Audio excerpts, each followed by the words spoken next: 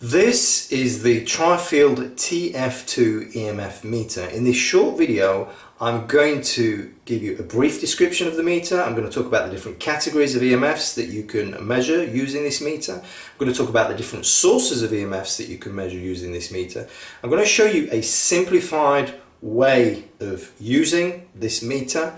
I'm going to explain to you the three most important things you need to understand and know about this meter, and lastly I'm going to walk you through the pros and cons of this meter so you can decide if it's the right EMF meter for you.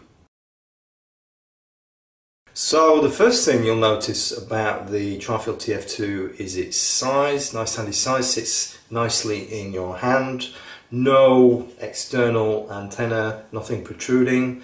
It feels nice and solid, feels quality. When you shake it, there's no rattle. And thirdly, in terms of buttons and switches, all there is this selector switch here, which makes it apparently very simple to use, and I will explain to you in more detail in a moment how exactly to use it. So the Trifield TF2 can measure magnetic fields, it can measure electric fields, and it can measure radio frequency radiations, and these are just different categories and different frequencies of electromagnetic fields on the EMF spectrum. And it gives you these readings for electric fields and magnetic fields. It gives you both a standard reading and a weighted reading, and these are just different ways of calculating the readings.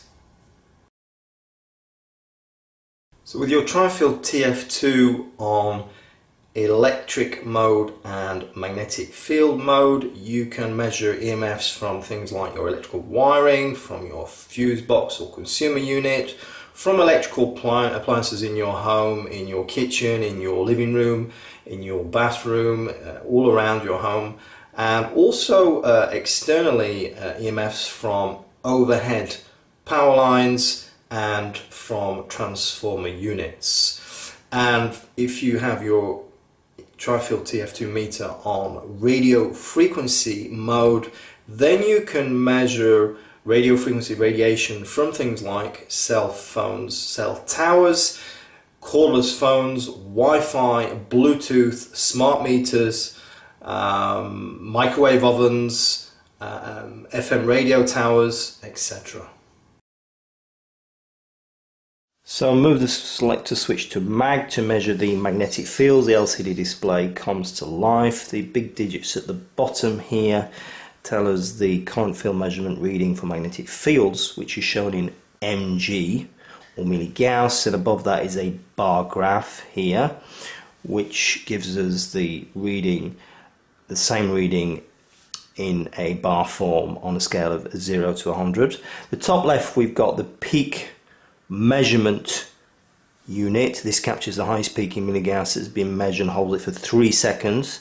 And the icon at the bottom left tells us we've got the audio function switched on. The top right here, we've got the battery level indicator. So here I've got an electric razor. Watch what happens as I switch this electric razor on. And as I move it away, magnetic fields fall off. And if we move the selector switch to elec, so now we're measuring electric fields. The big digits at the bottom now tell us the current field measurement for electric fields, and you can see it's actually reacting to my finger. And we have a reading in VM now, and VM means volts per meter. Above that is the bar graph here, the bar graph again, which gives us the same information on a scale of 0 to 100. Top left, we've got the peak measurement unit in VM, which tells us the highest peak that's been measured and holds it for 3 seconds. And again, with the electric razor, we have a small, albeit smaller, electric field than previously, but there is nevertheless an electric field. And then if we move the selector switch into the dark blue area, then we move, so the dark blue area here, yes, as opposed to the light blue area. It's not very clear, but there is a light blue and a dark blue. So we're in the dark blue here, and this tells us we're on the weighted mode.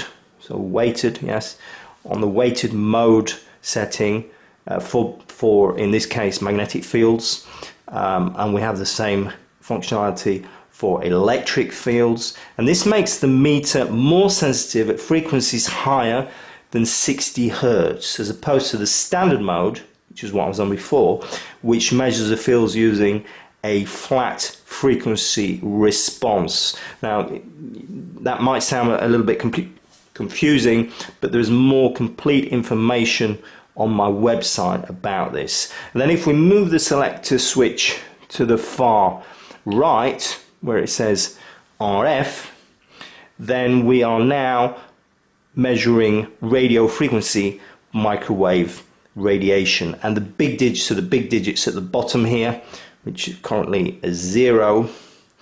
That's giving us a reading in MW M squared, which means milliwatts per square meter, and again we have the peak measurement unit, which is now operating in milliwatts per square meter. Also captures the highest peak that's been measured, holds it for 3 secs, the same as for the other modes. So I've got a walkie-talkie here, okay, and I'm going to switch this on. Well, it's actually switched on. I'm going to press on the button to action it. You're going to watch what happens, and we immediately get a signal. And if I move it away even, you see we get less of a signal, and that's what radio frequency radiation sounds like on this meter. And that's very simply how it works. So the first thing to know and understand about the Trifield TF2 is it has really good magnetic field functionality for the money, and this is really typical of the Trifield meters, and this TF2 version continues in that vein. Second thing is that it does actually have a backlight and an audio function, which you can access by taking off the back cover here, and I don't know if you can see, but there's two little red buttons on there, and the top one is for the light, and you see we've got 3 settings. So and the bottom button is for the sound function, and I don't know if you can hear when I'm holding it, but it is actually reacting. You can hear it sounds a bit like a Geiger counter, and the sound function is really useful because it enables you to get a notion of the readings without actually looking at the display. The third thing to know and understand is that it has vastly improved radio frequency mode sensitivity, and that really is an important point. So firstly, for the pros of the Trifield TF2, first thing is its tri-mode functionality, which means it can measure 3 different categories of electromagnetic fields, which is means it's a bit like having 3 meters in one, which is certainly not the case of a lot of meters on the market.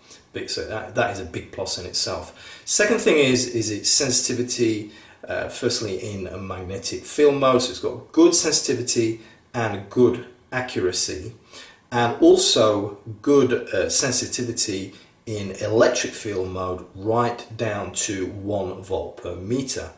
The third thing I like about this meter is it's easy to use. It really is a meter which you just take out the box, you switch it on, and really you're good to go. It's very simple to use. The fourth thing I like is the audio functionality. I really do like meters with an audio functionality because you get more information, and it's very liberating because you don't have to actually have your eyes riveted on the screen to understand what the readings are. And lastly, what I like is its price, because it is it does offer good value for money. It's got good functionality, and really for the price it is, to my mind, a good deal. So my biggest gripe about the Trifield TF2 is its sensitivity in RF mode. So it is better than the previous version of the Trifield meter, way better, but it has a resolution only going down to 0.1 milliwatts per square meter, which makes it significantly less sensitive than, for instance, the Cornet 8088T, plus all the acoustic meter. And that is an important point. The second point is the frequency range. So the frequency, so it measures up to 6 gigahertz. Again, other RF meters now, recent meters are measuring up to 8 gigahertz and more. So I would have liked it to go higher, particularly given that we're moving into the area of 5G and the Internet of Things, and that the wireless industry is going to be exploiting all these higher frequencies. And the third thing is, I don't actually like having these two different modes on here. I think it's confusing, and I think that most people won't gain any benefit from that. And the fourth thing is just a very small point, is I don't particularly like having to go into the battery compartment at the back to get to the backlight and to get to the audio function, but that's a small point. So there you have it, that's my review of the Trifield TF2 meter.